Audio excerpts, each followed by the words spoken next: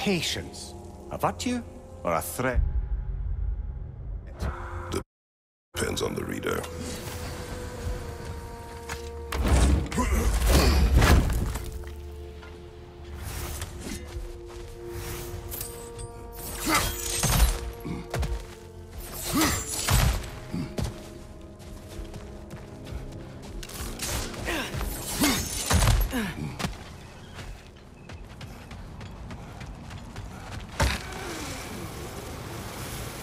The creature you heard, what does it say now?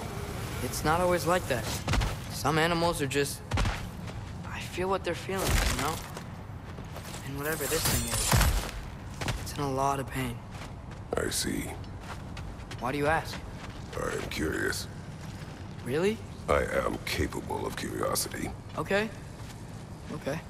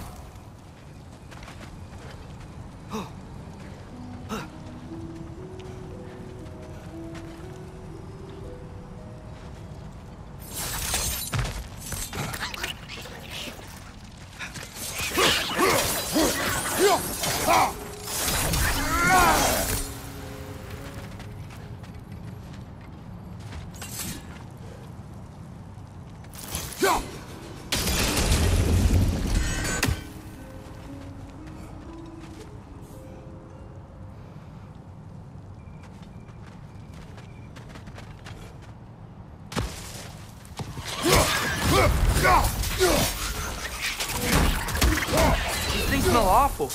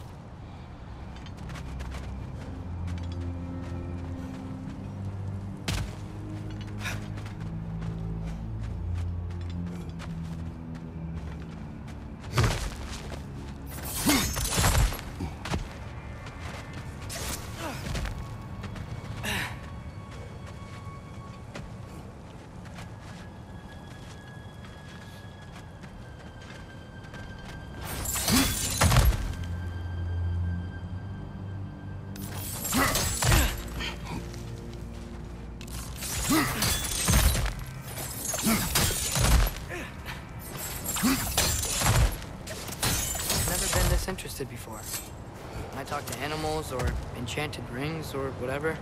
Much has changed. For both of us. Well, yeah.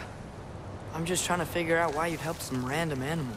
Is this not what you want? No, it is. I'm just surprised it's what you want, too.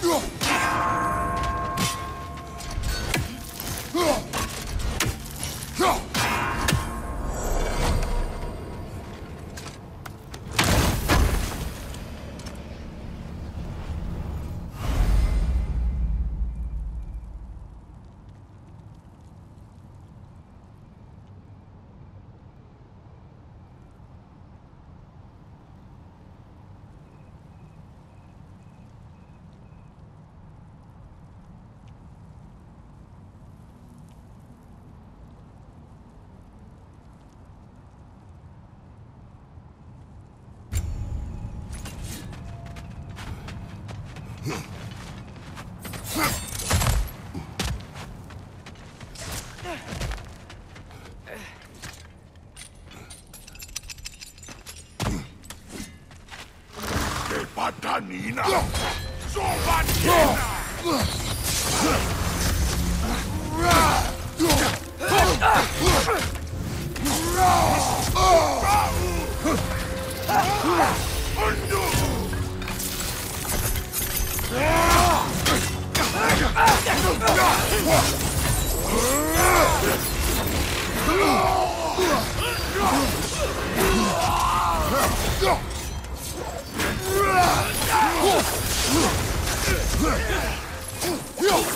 Behind you, watch out!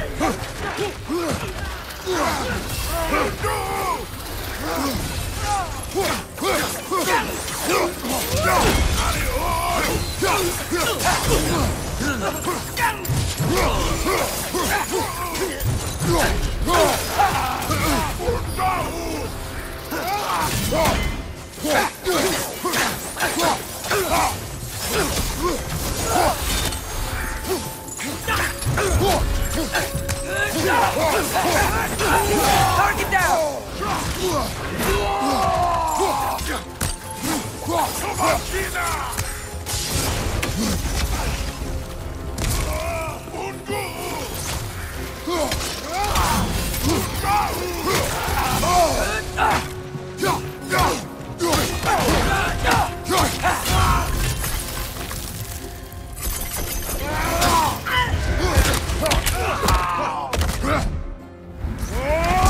Last one!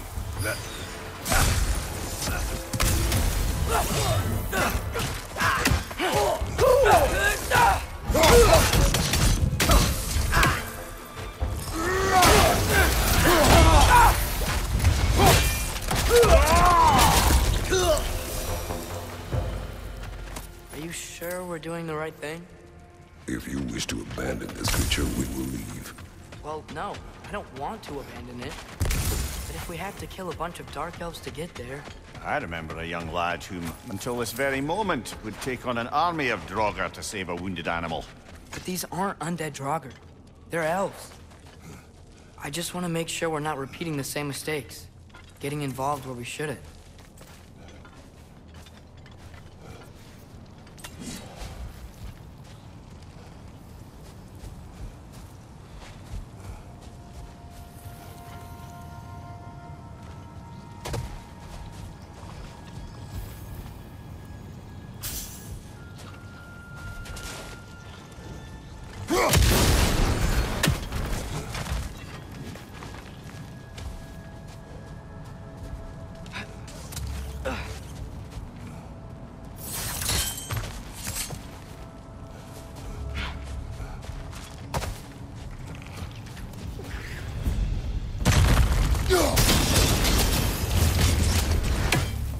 It's gonna explode!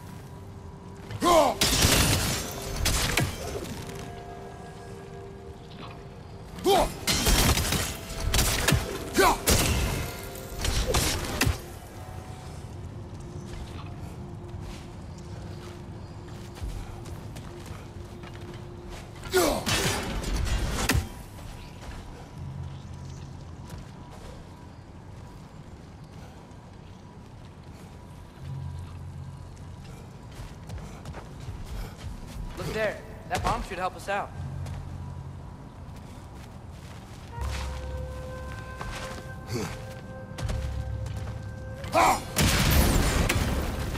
It's just...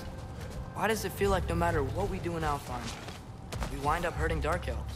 We are down here to help the creature you heard. I know that, but I'm usually the one who drags us around trying to rescue animals. Why do you care so much? Is there something you're not telling me? No. Okay.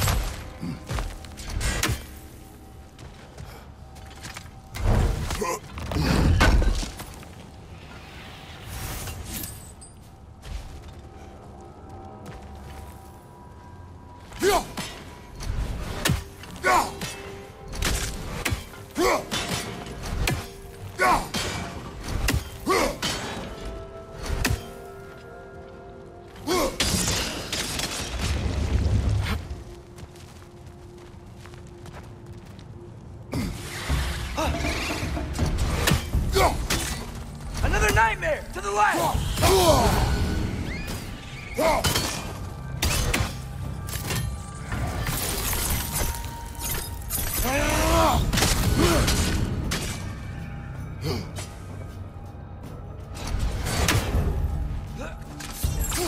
Above you! Look out!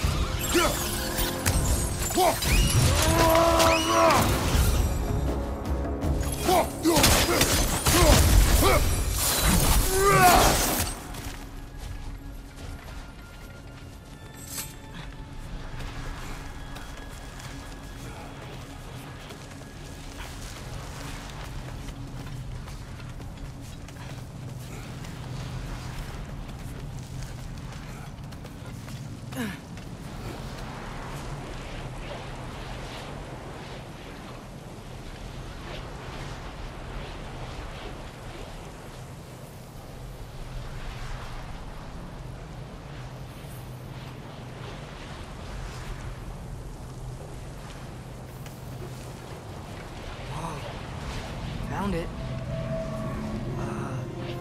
What is it? Great Geffune's ghost! That's the largest bloody half-goof I've ever laid eyes on. It's not just in pain. It's trying to sing. It's the Song of the Sands. They don't normally sing like this underground. Is that what's causing the storm? Aye. Judging by all this hive matter weighing it down, it's been trapped here for dozens of winters. Don't worry, Lynch.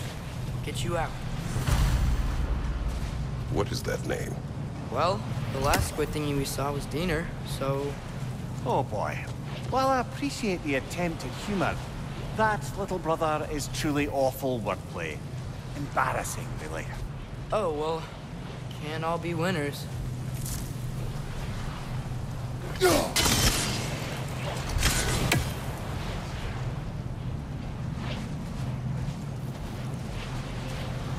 There's gotta be a way to clear those rocks. Get a better angle.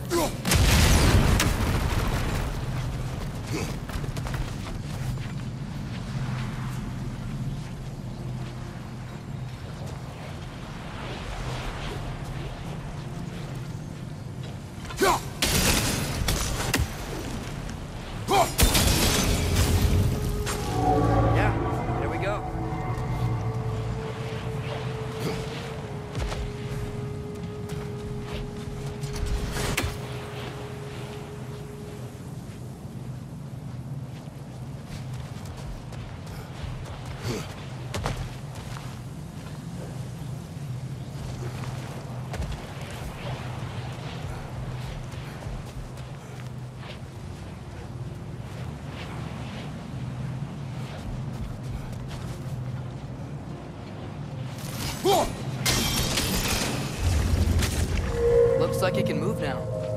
still can't get out. Much of the hive matter is gone. We can free it from the surface now.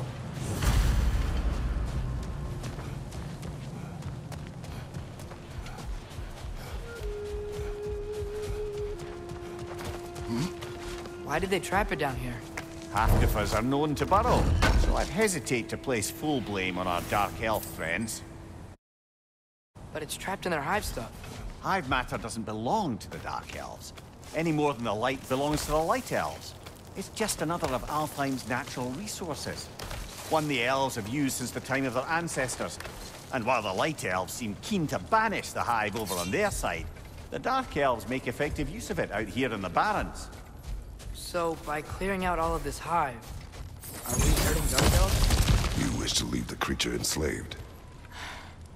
No. Then let us free it.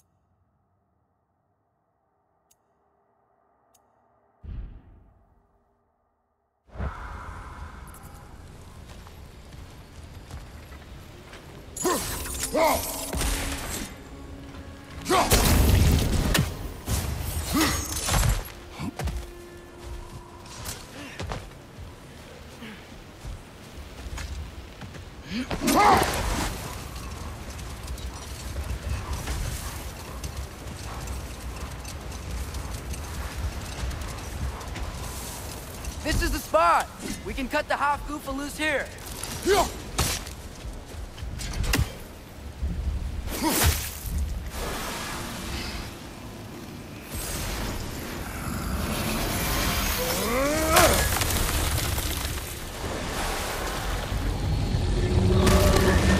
It flies?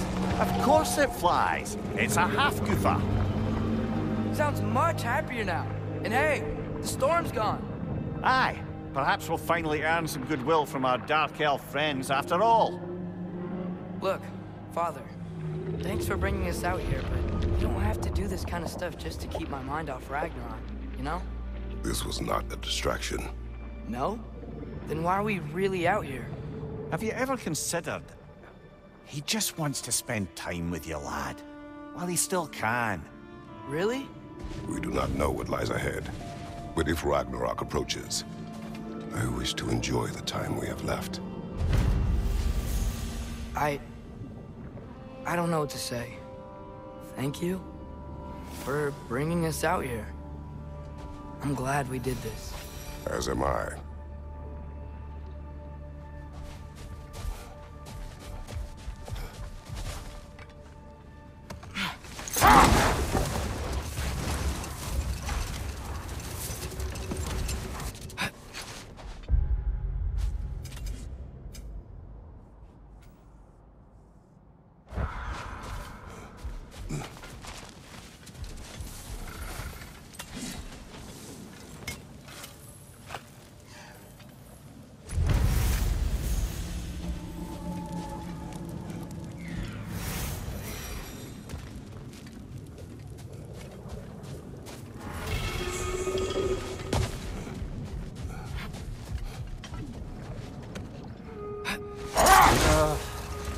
What is it, Mimir? That's nothing, brother. Just... You ever have those moments where you wish you could go back? Rewrite your own past, make different decisions? Journeying through time is more trouble than...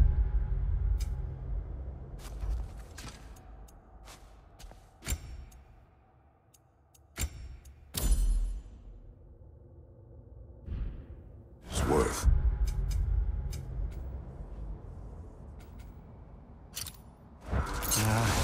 Fair point. You're speaking metaphorically, right? No. Of course you're not.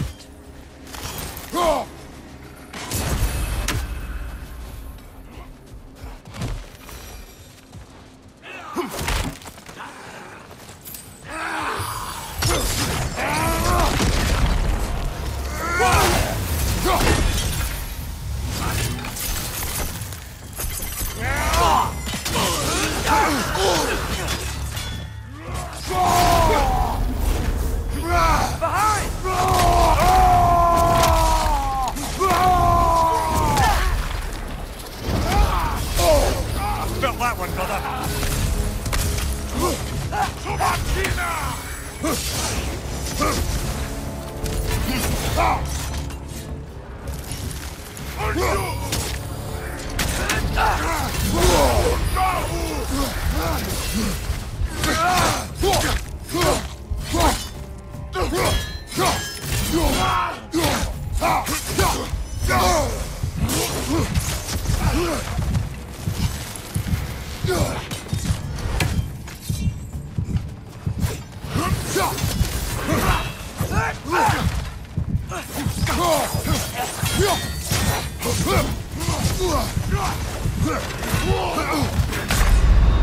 This is a fine mess.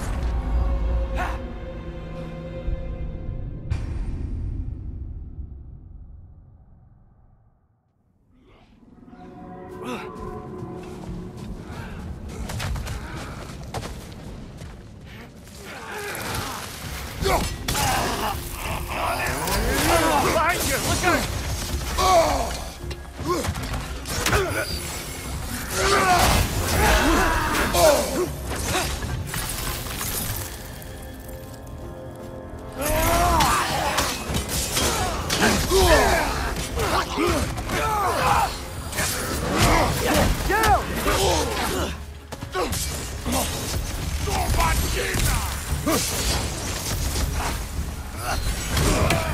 Behind you! Incoming!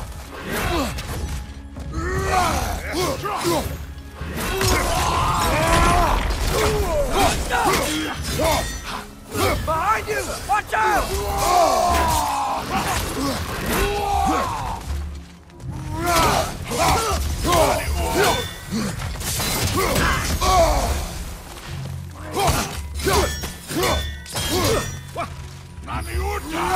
Watch your left!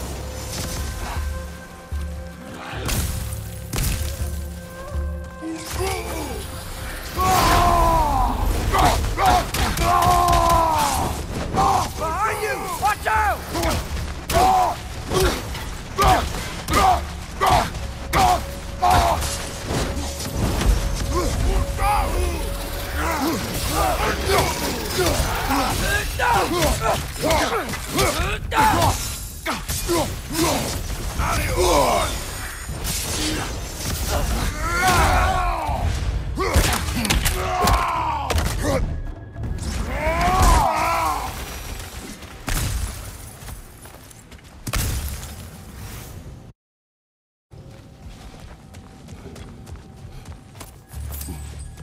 What's that?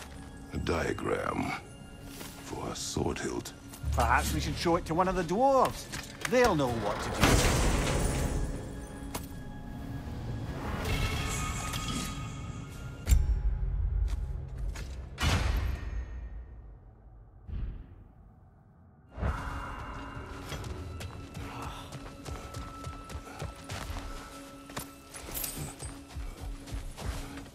A horn.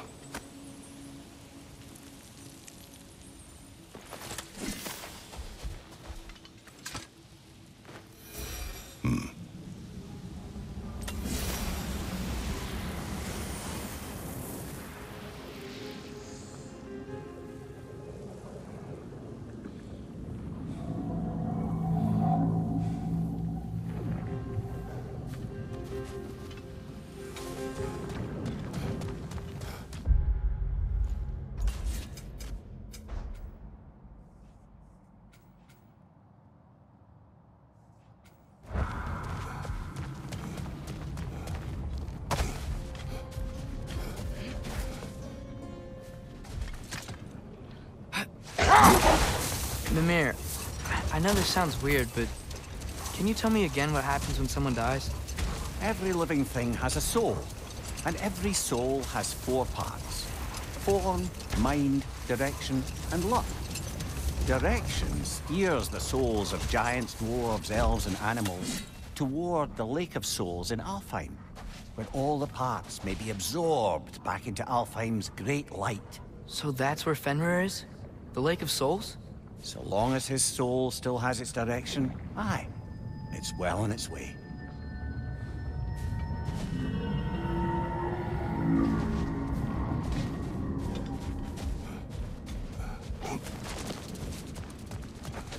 More bloody droppers.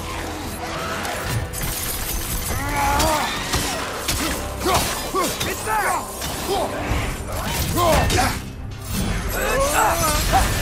Don't fire, Kratos!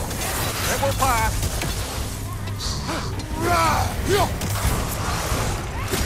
Watch out! Left side!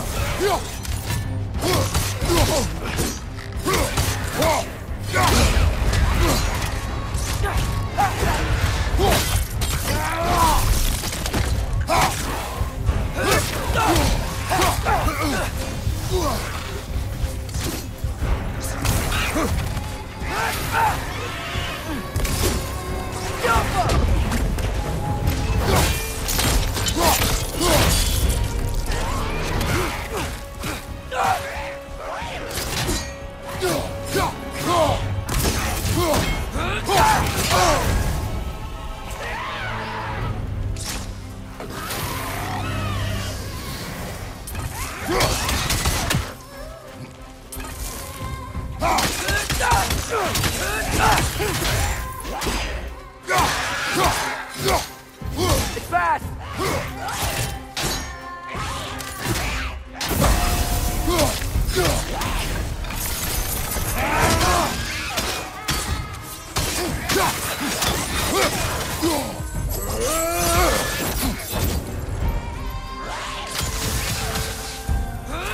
That Droga What of her?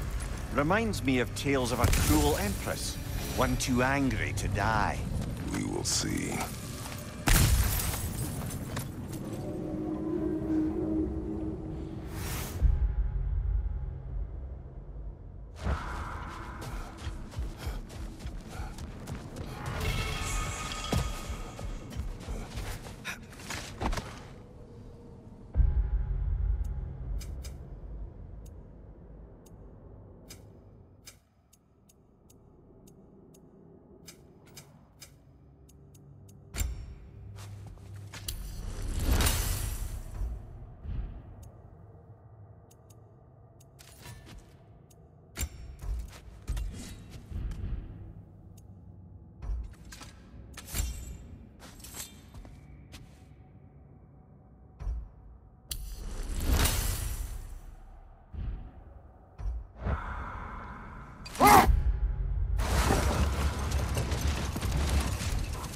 Mir, what's the deal with Odin's ravens? They can just transport him anywhere? Except for the realm between realms, thankfully. Why? Harder to find, thanks to dwarven enchantments and Yggdrasil's very own nature. Lucky us.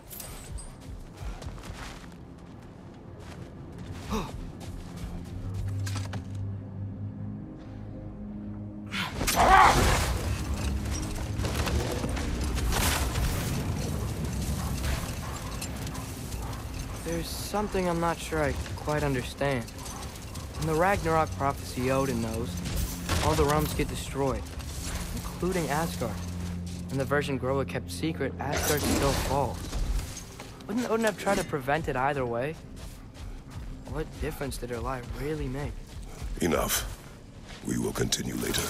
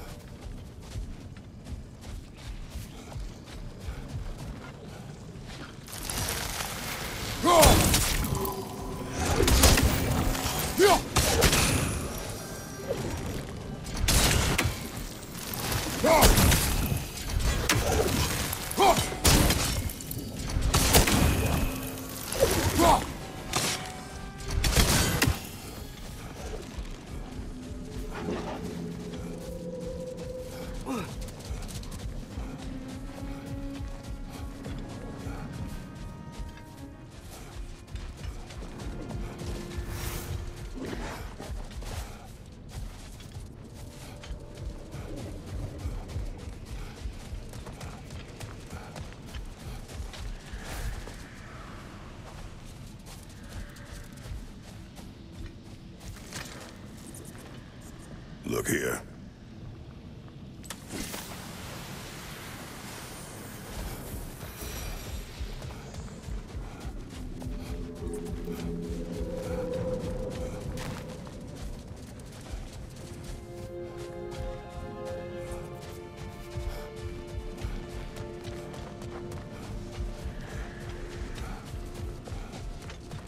Oh, gotta remember to ask Tyr about his travels to the lands beyond the seas.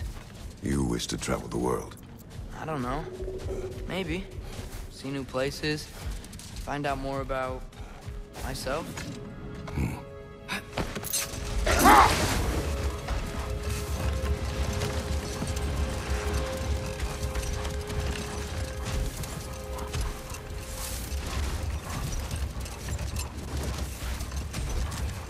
Atreus, I've been considering your question about whether Groa's deception made a difference. I think of it this way. When it comes to subverting prophecy, knowledge is power. Without the full picture and context, the finer details can lead you to tragically incorrect interpretations. Back in my homeland, I was privy to the operations of a certain coven of heath witches who were keen on destabilizing the government. They picked an influential thane, an otherwise loyal man, and fed him a story of his own ascension to king. They dressed it up in enough details they knew would come to pass, so when they did, the thane took it as confirmation. Next thing you know, he's helping matters along. He murders his king, sleeping under his own roof. Murders many he once called friends, too, thinking them fated to oppose him. Then, for a finishing touch, the witches revisit this usurper. With just a few details structured ever so misleadingly, they convinced the fool he was invulnerable to all threats. Physical or magical? Aye, but 'twas not so for him. All turned into a rather magnificent bloodbath as they go.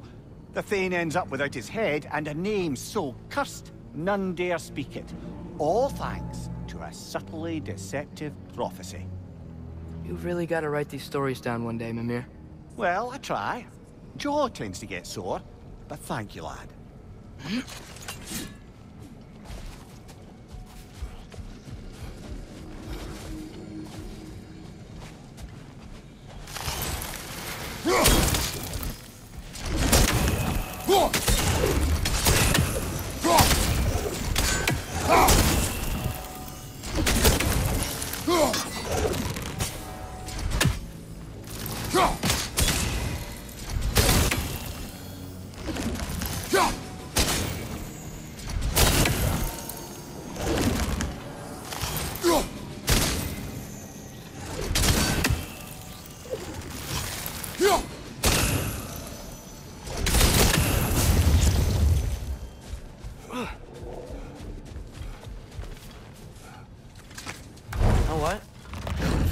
Itchy. I think my beard's coming in. Is it? Yeah, on my jawline. See? It's growing. Is it? That's not just dirt. It's not dirt.